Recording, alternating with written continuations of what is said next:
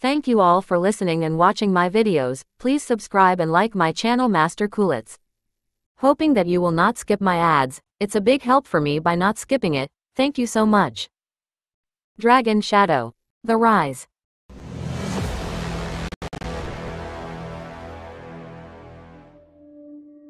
In the depths of Darkwolf Hall, tension hung in the air as Zane Martell, Klain, and Katie made their way to the Elders' Union, accompanied by Master Gideon and Aaron. This was the heart of Darkwolf Hall, where all significant decisions were made, and Zane Martell was about to face his ultimate test. The Elders' Union was the most formidable organization within Darkwolf Hall. 10 wolf princes and princesses had risen to their titles only after facing the judgment of the Elders. Zane Martell was no exception. They approached the entrance of Yuming Hall, marked by a colossal wolf statue. It stood nearly 100 meters high, its eyes glowing a menacing dark green. 3 elders.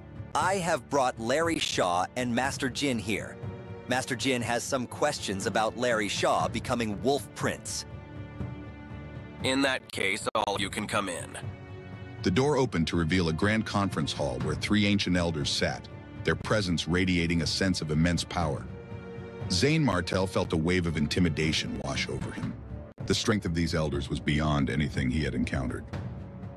First Elder, forgive me for disagreeing with Larry Shaw being bestowed the title of Wolf Prince. Master Gideon stepped forward, his expression serious despite his inner fury. Zane Martell observed the 3 elders. One was exceedingly thin, almost skeletal. Another was rotund, with sagging fat and narrow eyes.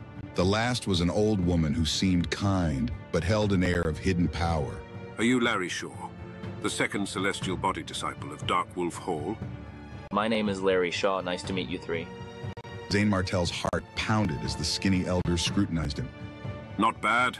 Your bones are amazing, Your body, why does it contain so many different demon blood essences? It even has blood essence from several ancient demonic beasts. With a mere glance, the elder saw through Zane Martell's secrets, causing his heart to race. This was the power of the expert level. As Zane Martell entered the grand hall of the Elders' Union, he could feel the weight of countless eyes upon him. His newly acquired forehead guard concealed the strange vertical eye between his eyebrows, hiding his true power. First Elder, this is the reason behind my cultivation. I see. The skinny elder turned to Master Gideon, his tone gentle and inviting. Master Jin, why are you against this? We 3 old geezers came to this decision together. Are there any issues you want to raise? Master Gideon's face twisted with fury as he pointed an accusatory finger at Zane Martell.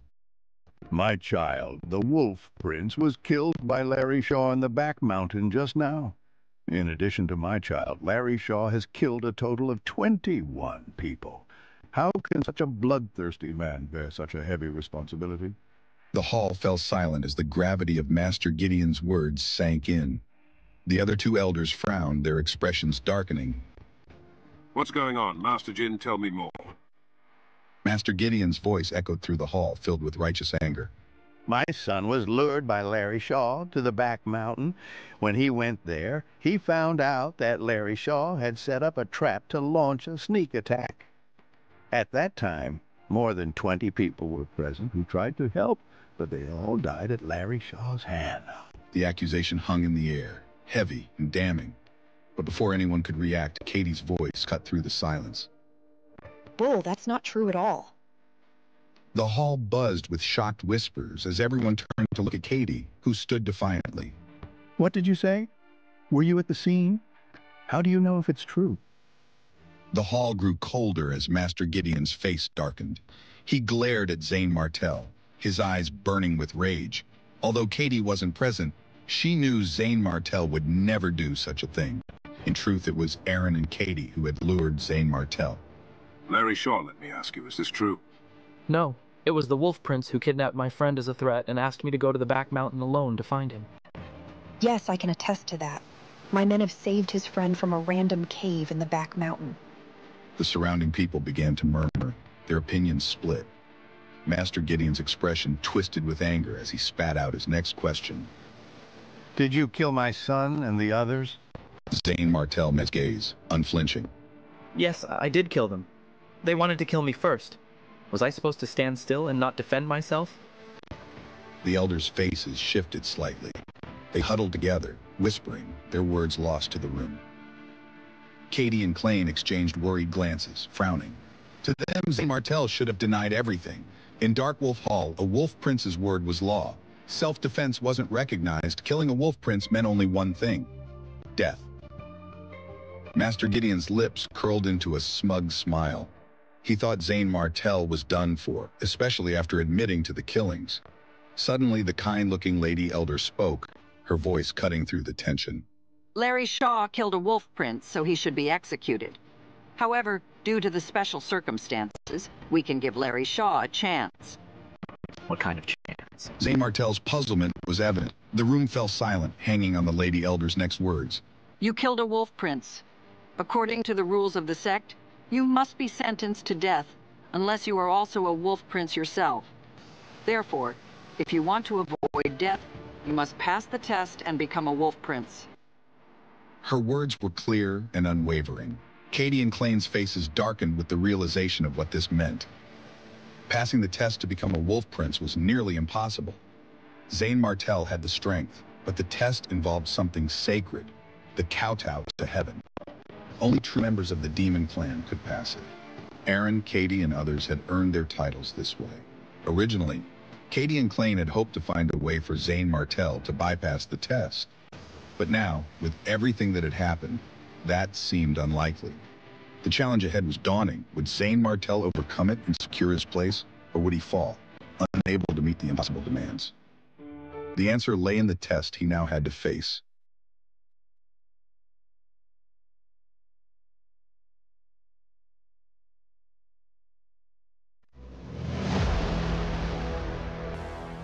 In the shadowed halls of Dark Wolf Hall, tension hung as heavy as the ancient tapestries on the walls.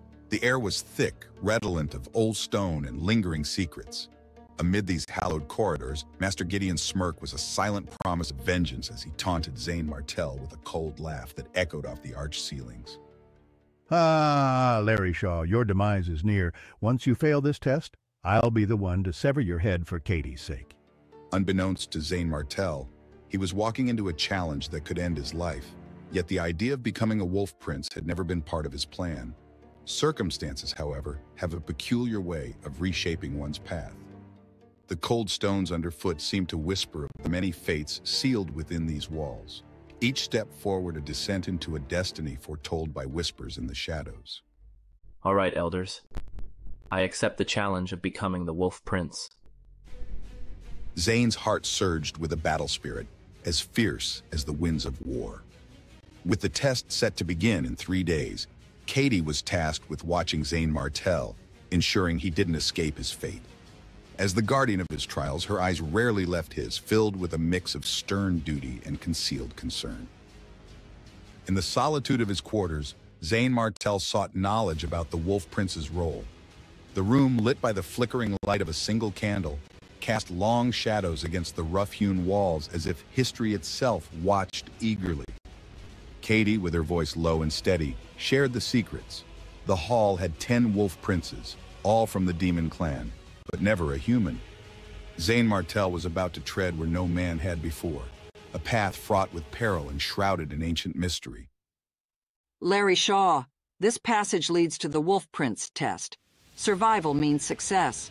Others get a token for emergency escape, but you won't. Be careful inside.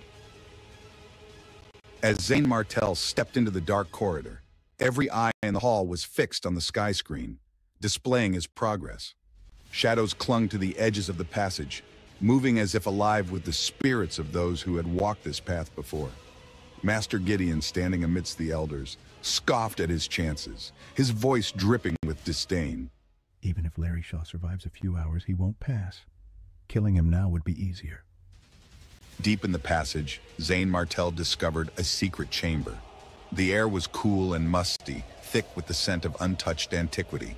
Before him stood a solitary wooden puppet, its surface smooth and unyielding, bathed in the faint glow from the moss-covered walls. It seemed inanimate, a silent guardian of the chamber's secrets, until Zane Martell's touch sparked it to life. The wooden joints creaked and groaned as if awakening from a long slumber, and a fierce battle ensued. Zane Martel's martial prowess against the mechanical beast. This is the test?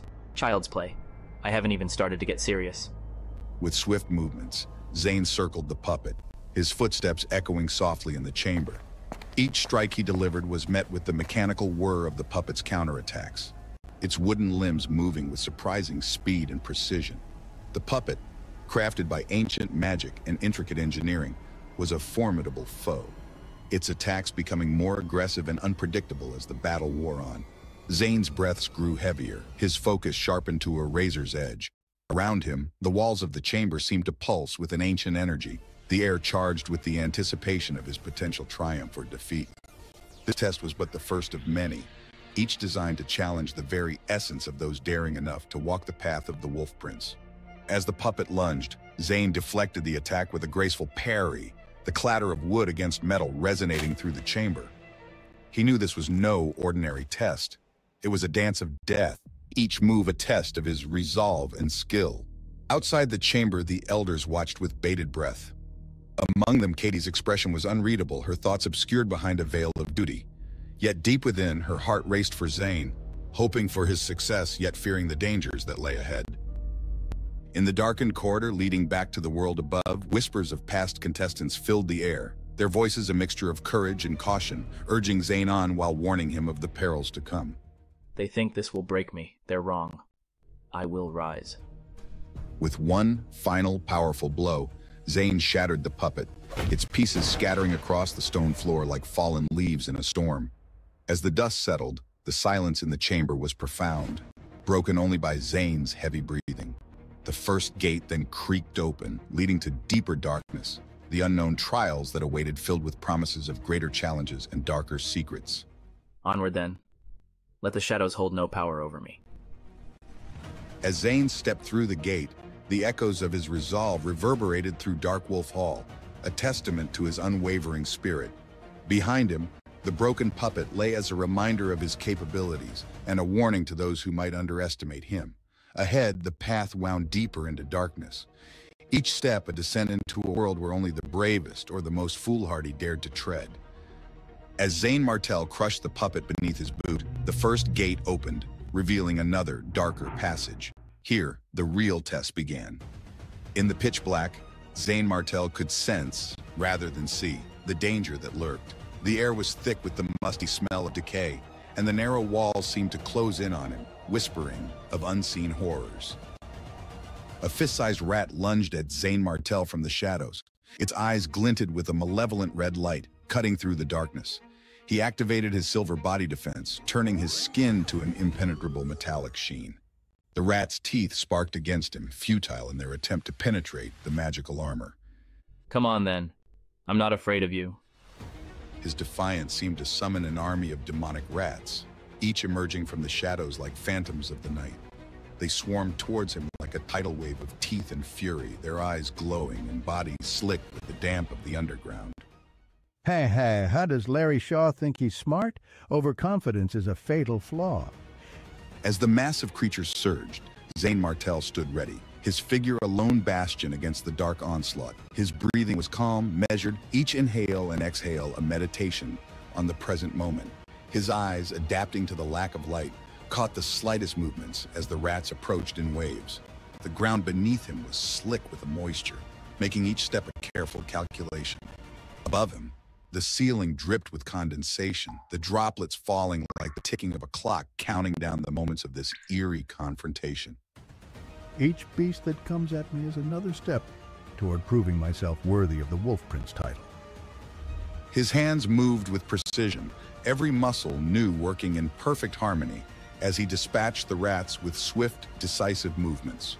His silvered skin shimmered under the occasional flicker of light from the small cracks in the ceiling, where the moon's eerie glow seeped through, casting ghostly shadows across the battle scene.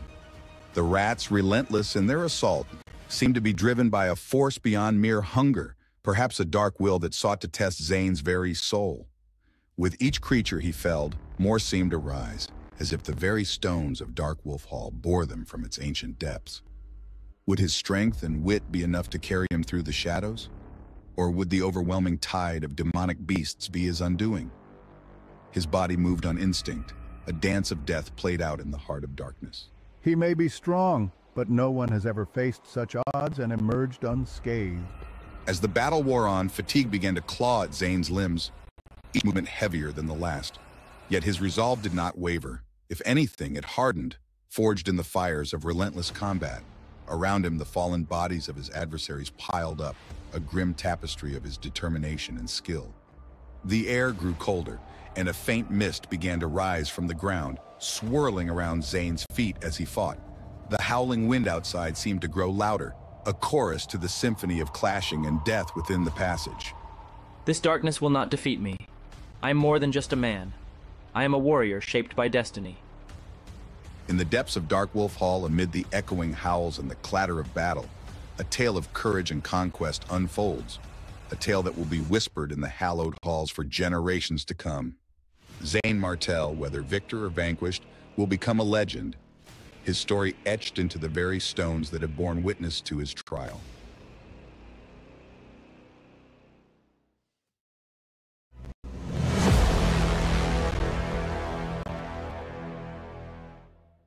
Previously, Zane Martell navigated through treacherous trials with his unmatched prowess.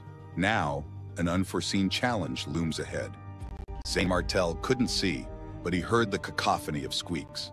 He smiled, taking a step forward, feeling the presence of the mouse demonic beasts enclosing him.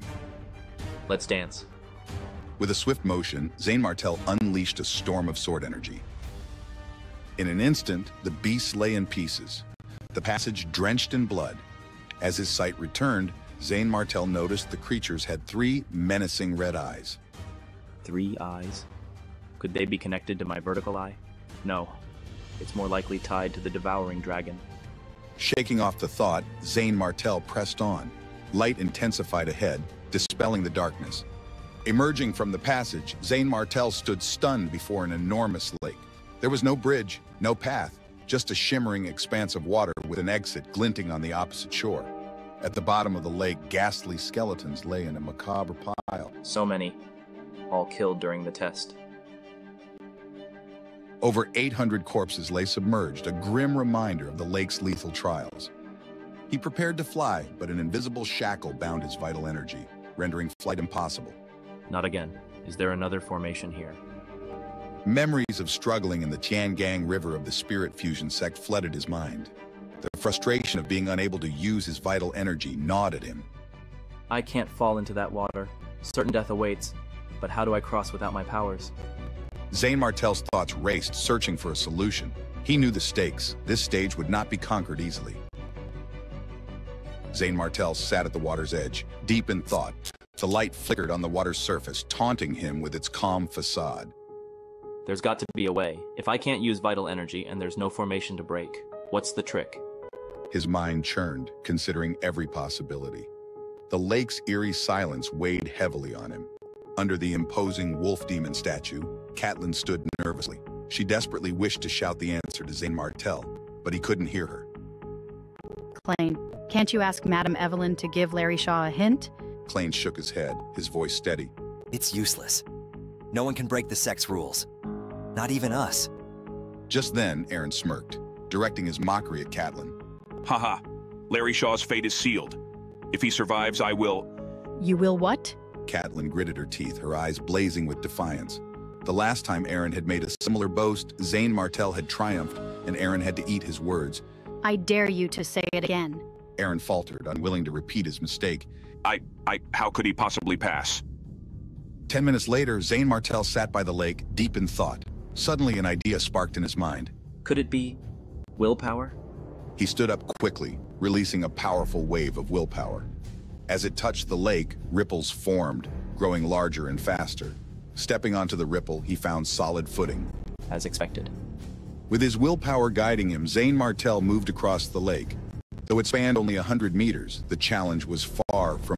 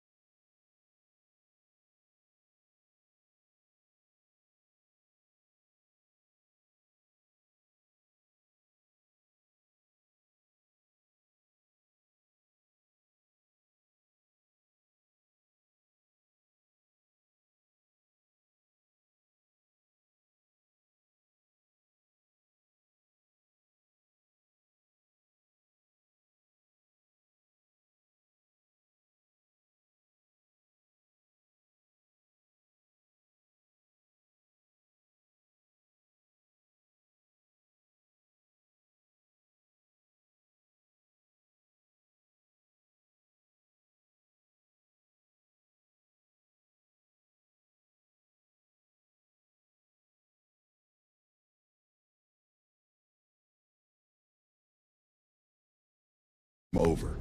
As he reached the lake's center, the water began to churn violently. Waves surged, and a colossal water column erupted from the depths. Before Zane Martel, a 30-meter-tall catfish demon beast emerged, its immense presence dwarfing him. The creature's power was immeasurable, its face adorned with the spectral visages of fallen warriors. The figures bared their fangs and brandished their claws. Their eyes were empty, howling like ghosts and wolves, over 100 of them. Zane Martel realized these human figures matched the bones buried at the lake's bottom. The demonic beast had devoured those who entered this level. I can't use my vital energy right now. I'm probably no match for this demonic beast. The catfish demon beast let out strange sounds. Its huge fins surfaced and slammed toward Zane Martel's head. Zane Martel shivered, releasing his strong willpower to pave his way. He moved quickly to avoid the attack. The fins at the lake's surface, causing massive waves. Even Zane Martel struggled to stay upright. Larry Shaw, run. You'll get through once you're out of here. Ha ha. Larry Shaw's as arrogant as the rest. Thinks he can kill such a divine beast? Let him suffer in the belly of the beast. Zane Martel needed to reach the other side of the lake to pass this level. Those who died under the beast were too arrogant, knowing the rules, but Zane Martel knew the rules. You want to? Since my willpower can let me walk on water, I can kill you with it too. His willpower surged, and his body sped up. He adapted to the catfish demon beast's attack pattern. The fish's attacks were monotonous, only using its tail fins. In Zane Martel's eyes, it was as slow as a turtle. 3 minutes later, Zane Martel's mastery of willpower reached a new level. He stopped suddenly and clapped his hands. Die. A burst of willpower, far surpassing the extraordinary realm and nearing the transcendent realm, burst out. 2 huge, transparent hands formed in the air. The hands were majestic, like a tide. They held the fish tightly and exerted force. A roar resounded through the whole space. The catfish demon beast was crushed by Zane Martel. The willpower flew out from the beast's body, spinning in the sky before slowly entering Zane Martel's body. What new powers would this willpower bestow upon Zane Martel? How would he face the challenges ahead with his newfound strength? In a level where the extraordinary is the norm, Zane Martel's ascension through the ranks was nothing short of spectacular. On a seemingly ordinary day, he shattered the bounds of the extraordinary level with a single triumphant breakthrough. The air around him seemed to crackle with newfound energy, his senses sharper, his vision clearer. He could feel every pulse of magic in the environment, a testament to his newfound power. This demonic beast. Its magic is beyond anything I've ever experienced. Meanwhile, outside, spectators like Katie and Master Gideon watched in disbelief. The sun hung low, casting long shadows across the ancient courtyard, a perfect stage for Zane's extraordinary feat. Katie's laughter pierced the tense air, her faith in Zane Martel unwavering, resonating with a mix of relief and triumph. I knew it. Zane's got this. There's no way he'd go down without a fight. But not everyone shared her enthusiasm.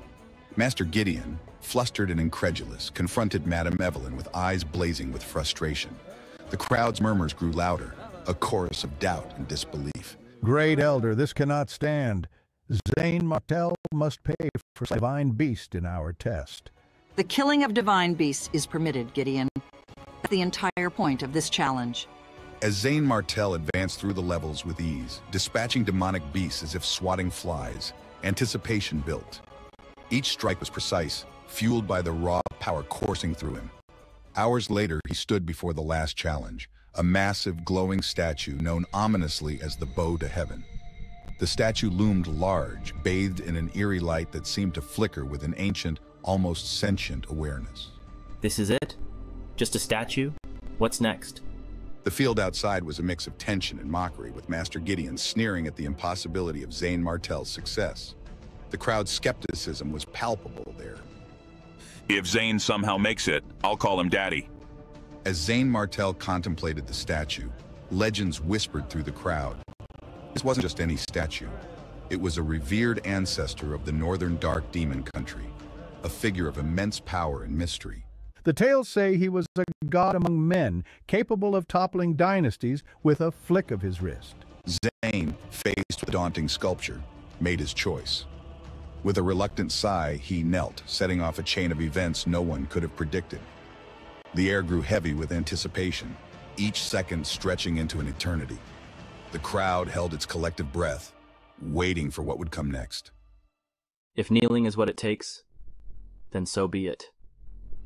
The statue shuddered, cracked spiderwebbing across its surface as Zane's simple act of respect seemed to undo centuries of stasis. The ground beneath him trembled, and a low rumble filled the air, echoing through the courtyard. It was as if the very earth responded to his will. What is this power? Who is Zane, truly? The crack deepened and the statue split, revealing a hidden passage. Zane, now proven beyond the shadow of a doubt, advanced, his name whispered in awe by friends and foes alike. The crowd's collective breath seemed to catch, a mix of fear and reverence palpable in the air. It was clear that Zane was no ordinary challenger. He was a force unto himself. How? He doesn't even share our bloodline. Amidst the ruins of tradition and stone, Zane faced the future, a new title within grasp but surrounded by doubts and dangers. The once invincible traditions of the northern dark demon country trembled before his resolve. He was poised to take on a role that many believed was not meant for him, a role that would test him in ways he could never have imagined. Prepare the coronation. Zane Martell will be our next Wolf Prince. Over my dead body. Zane's new reality dawned on him and everyone else as the rubble settled. He wasn't just a contender, he was a revolution. Each whisper carried a blend of awe and trepidation, a recognition of the seismic shift that Zane's ascension represented. I bowed, but I bow to no one's shadow, not even a god's. He thinks he can just come in here and take what's ours. He's got another thing coming. As the crowd began to disperse, whispers filled the air. Zane's victory was the talk of the town, and everyone had their own theories about what would happen next. The tension was palpable, the air thick with uncertainty and speculation. Zane, you've done something incredible, but be careful. There are those who won't accept this easily. I know, Katie, but I've come this far. I can't back down now. The path ahead was fraught with danger. Every ally could be a potential traitor, every corner a potential ambush. Zane knew that to hold his new position, he would need to be stronger, smarter, and more ruthless than ever before. The stakes had never been higher, and the margin for error had never been slimmer. The coronation ceremony was set for 3 days hence, and in those 3 days, Zane prepared himself for the trials to come. He trained harder than ever, pushing his new limits and honing his skills. The time would soon come for him to prove himself once more, not just as a warrior, but as a leader. Each day was a crucible, forging him into the leader he needed to be. The night before the coronation, the city was alive with whispers and speculation.